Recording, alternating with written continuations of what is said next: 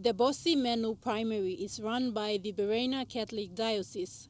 It is a feeder school to Mainohana Secondary in Bereina Station and provides primary education for the Makeo and Kairuku people. It has over 400 students and 14 teachers. This long period of dry season is affecting our school. Head teacher Benedette Ahoye says the education department in Term 3 sent out a circular advising the teachers to suspend classes if the dry weather continues. Septic toilets are not in good condition. We teachers, we travel long distances to get drinking water. However, the dry weather was not the only reason for the suspension of classes.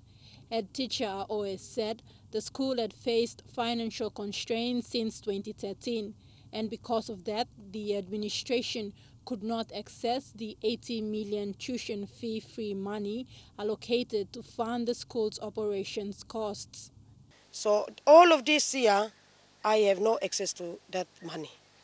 So I started crediting from people that I trust that they will help me to run my school. And then up till now, I don't have money to give to those people. Last week, the Kokomo Water Company refilled 2 tanks for the teachers to use for drinking and cooking, but the teaching staff fear the water will run out as soon as next week.